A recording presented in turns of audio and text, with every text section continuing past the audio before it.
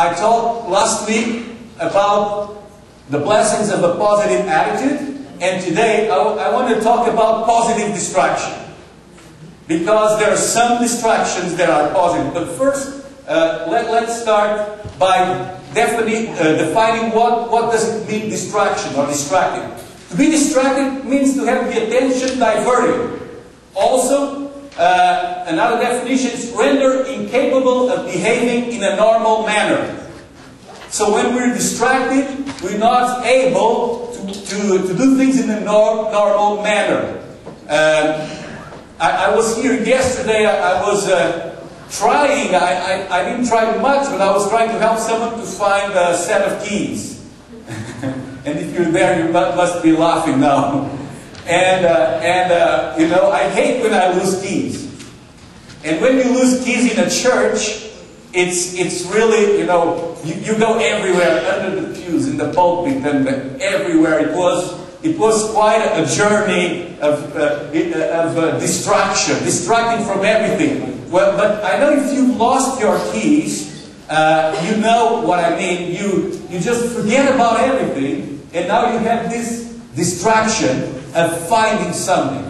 Now, the verse for today, it's in Luke chapter 19 and verse 10.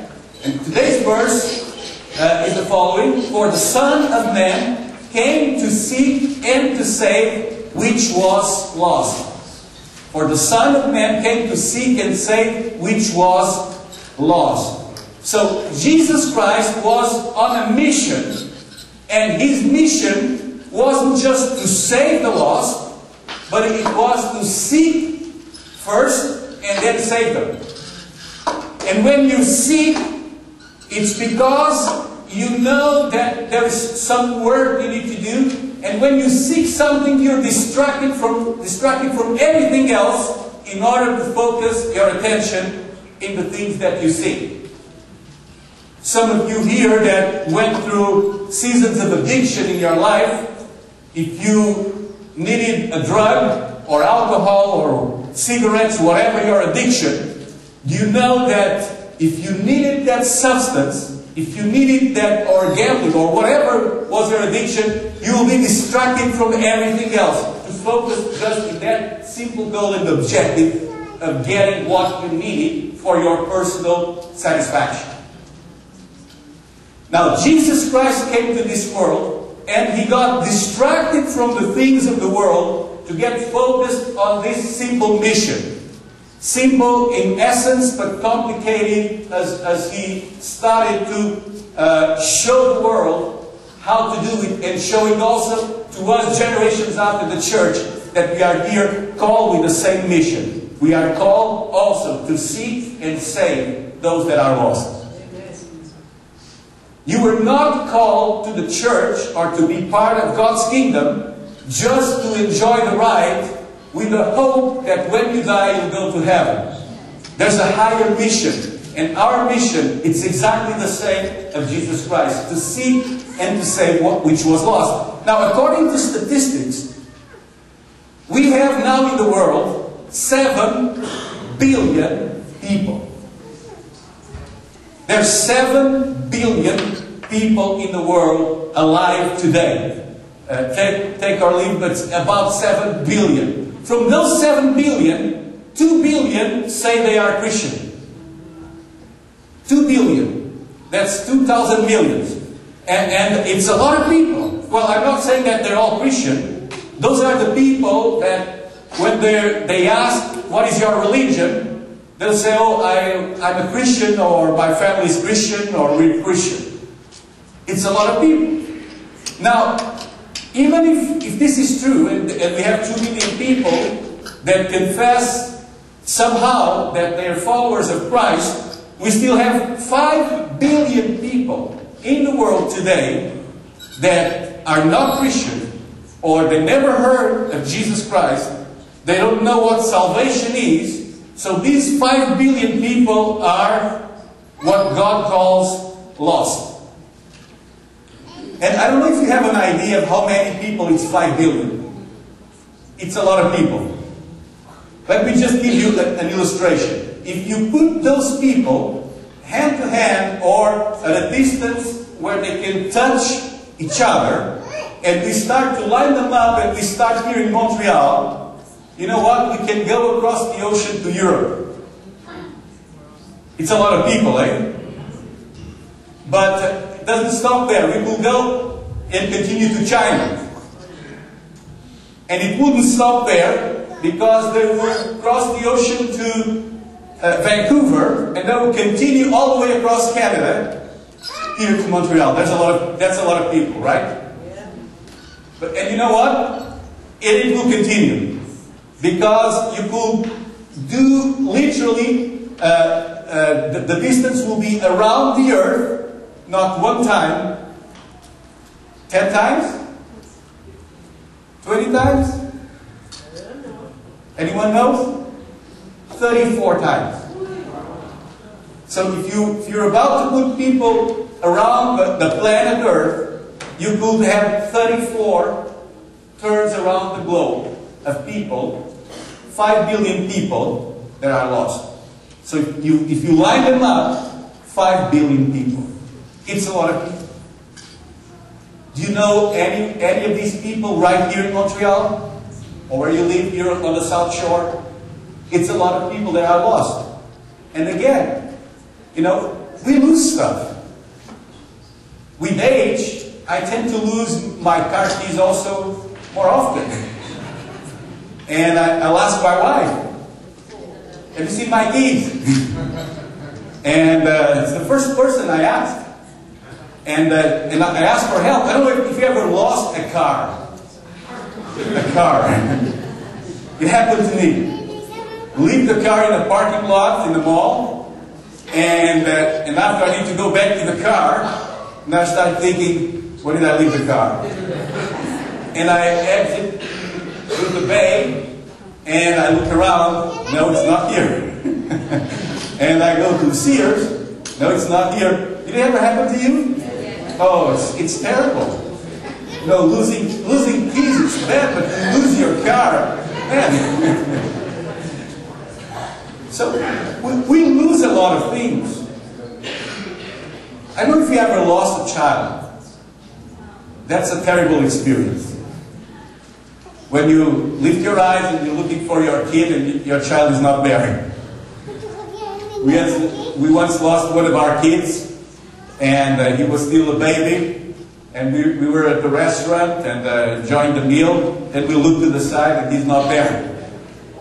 And it was a big shopping mall, so we went running all the way through the shopping mall, and in our mind we start thinking, what happened? Someone kidnapped our kid. You know, he's in the street, he's lost. And when we lose a child, I'm telling you, we forget about everything. We panic because we need to find that child. Eventually he was on the first floor. He saw a toy store and he was playing with the toys. But you know, I remember when I was looking for my kid, you know, I have 3 kids. It's not that you lose one of your children and you're trying to find your child, and if you have 3 kids, you stop and you say, well, I still have 2.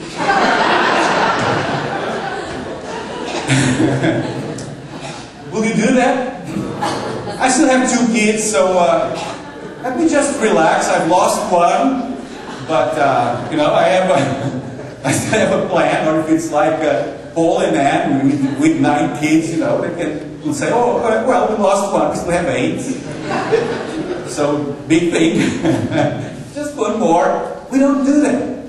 When we lose a child, we forget about everything. And this is what I want to tell you. This is a distraction. Now, when you lose something, this becomes a distraction. And in the sense that I want to share this message with you, this is the most positive distraction that you can have. It's when you're trying to find someone that is lost. As I was reading through some statistics, I concluded that churches in North America are not particularly growing that much. There's people that move from one church to another church, But those are the ones that say they're Christian. So in fact, churches may grow, but God's kingdom isn't. And we need to do something about it. Now in Luke chapter 15, Jesus gave an illustration and he showed three aspects of what it means to seek the lost. And some people say it's three different parables. I think it's just one with three different perspectives. And he talked first about the lost sheep. Then he talked about the lost coin. And he ends up by talking about the lost son. Remember what was his mission? He came to seek and save which was lost. But people had a hard time to understanding the concept as we do have today as a church. We have a hard time to understand that God wants to use us to shorten that line that goes 35 times across the ocean. That circles the planet, the globe, 34 times. God wants to use us to shorten that line. To seek those that are lost and to bring them into the Father's house. That's our mission. You see, as a church, we can fail our mission completely. And today we have churches that are more like social clubs, where we have these snobs, these people that, you know, if you don't dress like them, if you don't talk like them, if you don't sing the songs that they sing, you know, you're not saved. You're not part of the group. We need to break with this mentality and understand that we receive the mission from Jesus Christ. And Jesus Christ sent us. And He said, as the Father sent me, I am sending you. So, let's briefly think about these parables. The lost sheep. And in the minds of people, they always think about this image of the shepherd bringing the lost sheep home. And what Jesus was sharing was a story of a shepherd that had a flock of 100. And one of the sheep got lost, so he asked someone to take care of the 99, and he went to get the lost sheep.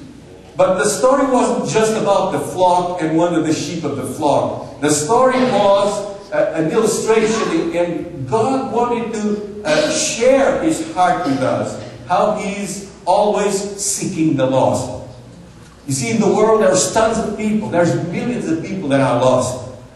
Those are the ones we need to seek. I know that in the minds of people they think, well, this is why the church has a pastor, and if someone doesn't come to church on Sunday, the pastor needs to call that person because that's the lost sheep. Is it? Who's the lost sheep? You know, in Jesus' story, the lost sheep is, well, first He was talking about Israel. That was the illustration. He wasn't necessarily talking about church. But also He said, I have other sheep that don't belong to this flock, and I'm gathering them also, which is you and me. The ones that are not Jewish. We're not part of Israel. I know I have Jewish heritage and I come from a Jewish line or family, but I'm not Jewish. And most of you are not Jewish. But when Jesus is talking about the flock, He's talking about people in general and how the Good Shepherd is concerned to seek and find the lost. So when we talk about the lost, it's not the person or the lost sheep. It's not the person that used to come to church and doesn't come to church anymore. Because most likely this person will continue to consider himself or herself Christian. This is not a lost person. What we're called to do is to go through the world, in our workplaces, in our school, our family, people that we know, people that we come across, and we have this divine mission of sharing the gospel of Jesus Christ, of shortening the line, and help these people to put God first in their lives. And how can they do it? They need to look to you as the person that puts God first. They need to recognize, to acknowledge God's presence in your life. It's not the fact that you come to church that makes you a Christian. It's your lifestyle. It's the way you act. It's what you do. It's your priorities. But the distractions of the world, the negative distractions, can sidetrack you from the mission God gave you to seek and found, which was lost. After talking about the lost sheep, he talked about the lost coin, about a woman that lost one of her coins. And I don't want to go into details because it wasn't her savings. This had to do with a tiara, a traditional marriage covenant that they had in the house. I don't want to tell you what it's all about. But in that tiara, a lost coin was something terrible. So this woman had to find the lost coin. And she started to clean the house, to turn the house upside down, as we do when we lose something. And she was distracted from everything. And the only thing she was allowed to do, and she thought about it, was to have her friends to help her to find the lost coin. So the way she related with these friends, these were specific people that were engaged in the mission to help her to find the lost coin.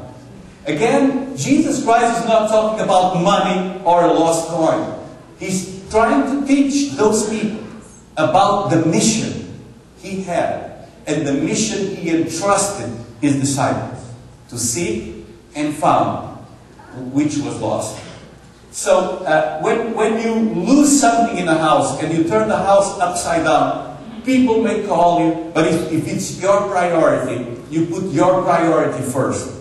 Someone can say, oh, you want to go out for a coffee? I'm sorry, I cannot go because I need to find something. And they will come and they'll say, oh, you want to watch soap opera with me or come to my house? No, I'm sorry, I cannot go and watch that soap opera because I'm on a mission. I need to find my lost coin. And the best way to find stuff in a house is starting by cleaning your house. Right? So, and it's a good opportunity you have to clean your house. If it's not clean, just do something. I'm just kidding. But, but it's the best way. You don't find stuff by turning things around. People that turn things upside down in order to try to find stuff, they'll end up with a big mess and they will not find it. So the way is to put things in place. So in order to find the lost coin, this woman started to put things in place in her house. And this is very important. So there's a principle here that if you want to do God's mission, you need to start with your house. You need to put your house in order. And finally, we have the famous, on this chapter, we have the famous parable of the lost son, the prodigal son. The son that decided to go to a foreign land and took his father's money, part of the heritage that belonged to him after his father will die, but he asked for the money, he spent everything, and he ended up sleeping with pigs. And taking care and eating with pigs. And as he was in this situation, he realized he was lost, and he decided to return to the father's house. And this one, yes, he talks about that person, which we, in church, in our language, we call the backslider. That person that once was in the house and then was lost. By the way, by the fact that you come to church doesn't mean that you are saved. You need to endure till the end. You're not saved and once saved forever. No, you need to keep your salvation. And in order to keep your salvation, there's things you need to change in your life, which are not hard to change, but you need to shape your life with God's plan. So, but the prodigal son was away, and the father was waiting for him to come back. So he came back, and the father embraced him, and it's a beautiful story. We will see this story from many angles. But let me just tell that when you lose a child, or when one of your kids is not walking in God's ways, when one of your children is doing stuff that they shouldn't, or you have a child in jail or on drugs, or all these things, your heart still beats for that child. It is still your child, and you're waiting for that person. So Jesus Christ was giving these illustrations to show his disciples the importance of seeking which was lost. Now, as we look into those statistics about North America, every year there are 3,000 churches that close. Or let me explain better, not 3,000, a little bit more. There's new churches that open and churches that close. And the numbers from the United States and Canada show that every year, on the general view of things, the Christianity loses 3,000 churches a year. Okay? It's a lot. And of course, we have churches now of 40,000, 20,000. So it's not that those people were lost, but they went from a church to another church. So it's not necessarily bad. But as we look to the world today, it's not that we're seeing the line shortening. It's not that we're in a season like in the 90s in which all the churches were booming and churches were full of people and people will come to Jesus at all times. And we had these huge crusades with Billy Graham and with Benny Hinn and all these names and different flavors in Christianity. And people were just coming to these events and arenas were packed all over the place. And there were 5 or 6 TV channels, and all churches were on TV and radio and all these things. This wasn't too long ago. But right now, we live in a season in which people are so distracted. Christians are so distracted. And churches begin to look like social clubs. And when the church loses sight of the mission, it's about to close. When we do things in church, just, we do musicals or whatever, and the goal is to entertain the crowd, we're doomed. Those churches are about to close in a few years. The only way we get God's blessing in what we do as a church, it's when we're distracted from everything else and we focus in doing God's will, in putting Jesus first, in putting God first. When you put God first, you have this mission of seeking those that are lost. And in Matthew 6:33, Jesus said, "But seek first the kingdom of God and His righteousness, and all these things shall be added unto you." And He was talking about the things of the world. Clothes, money, all the things of the world. That was what Jesus was saying. He was saying, your Father in heaven will give you those things. But seek first. Notice it doesn't say seek only. Some Christians are so fanatical. I hate fanatical people, I'm sorry. I don't hate the people, I hate the attitude. Fanatical people are terrible. And there's people that are always ready to correct you. Always ready. I'm a pastor, and there's people that come and say, this is not of God, and that's not of God, and this is not of God. Who are you to say what's of God and what's not of God? Do the mission.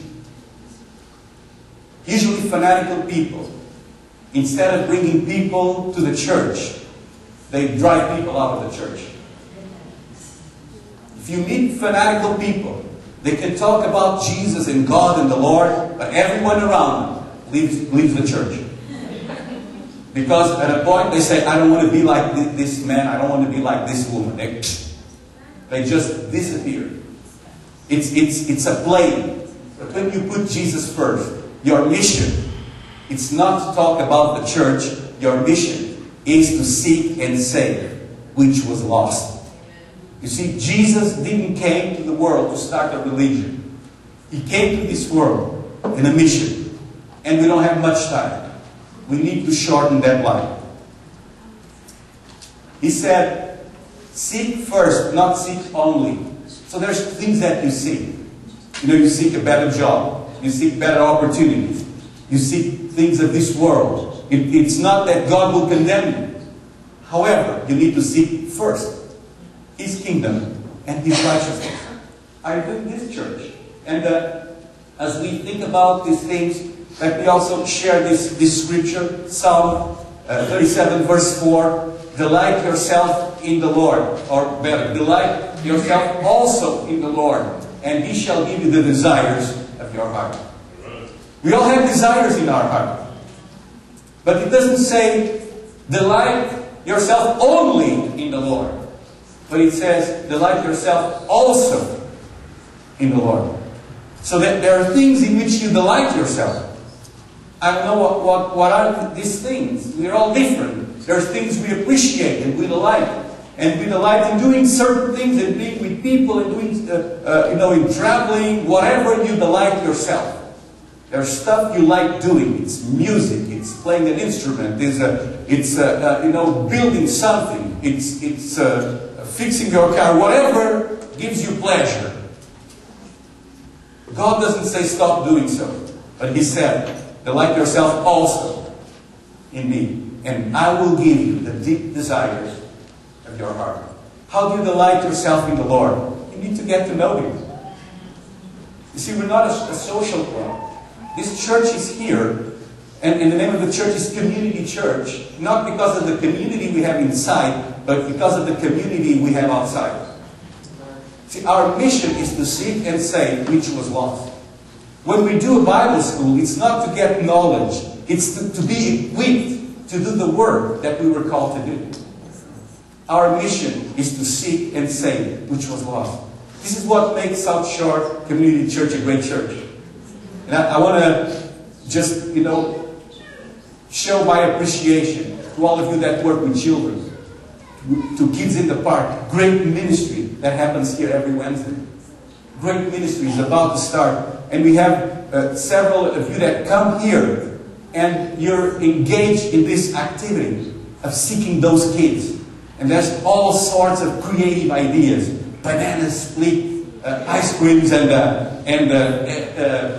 paper gliders contest and all sorts of different ideas and things that are being done. And when I thought there's no more ideas, then I'll have Ann or Dawn coming to me, and here, this is what we're going to do. We're going to have the firefighters, and we're going to do this, and they're so excited.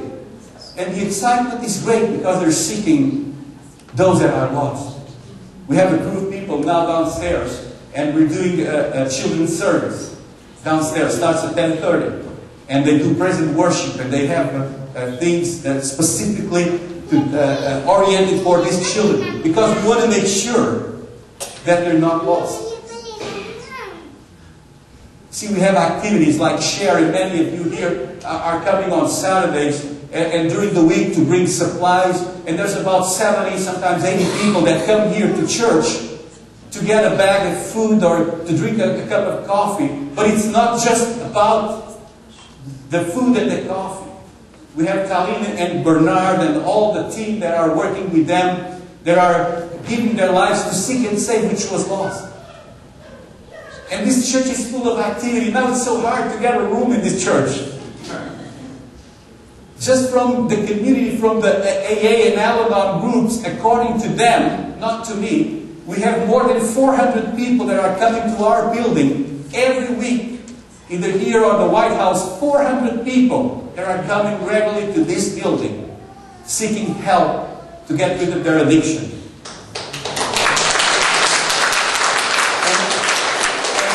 And I believe that some of them will start coming also to our church. See, it's easy to come up to church on Sunday and criticize everything and everybody. And there's also a group of people here that criticizes the church.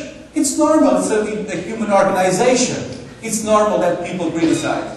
But if you criticize and you never bring anyone to church, let me tell you, you're missing the point. Our mission is to seek and save which was lost. It's not to build a social club. You know, we even have now Zumba classes here at the church. And you ask me, what is this Zumba? Zumba is like an aerobic dance. So there's one of the neighbors that has a dance school, and we thought, and they asked us to use our basement, and now we have a group of people that come and do gymnastics here at the church. And you might say, oh, that's not holy. Listen, are you so holy that you're not interested in diminishing that life? Are you so holy that you want to do a social club that is always thinking about the church and the church and the church. It's not about the church, folks. It's about God, about Jesus Christ, and bringing the lost, shortening the line, being distracted from the things of the world, because we are on a mission, and we are on a mission of bringing the lost. When you are on that mission, you're not bothered by anything or anyone. People can tell you anything, but you're on a mission, you don't care.